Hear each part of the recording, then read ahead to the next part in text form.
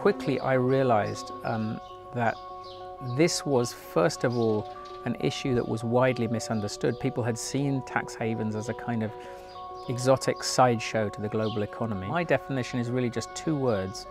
The first word is escape, and the second word is elsewhere, somewhere else. In other words, you take your money somewhere else to escape the rules and laws that you don't like.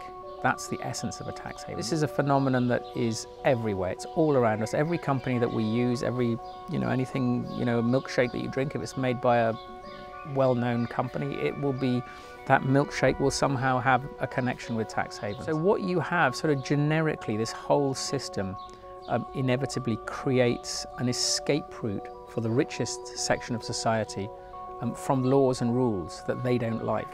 Whereas everybody else who's just behaving normally, who's not, doesn't have the same opportunity to use tax havens, is having to obey those rules, is having to pay those taxes. How much money is in tax havens? There's various different measures. They range between 7 trillion and about 40 trillion US dollars is in tax havens. If you were to take that many dollar bills and put them end to end, you would have a line of dollar bills that stretches several times along the Earth's orbit around the sun. I do not see the fight against tax havens as a leftist fight. This is not a left-right fight.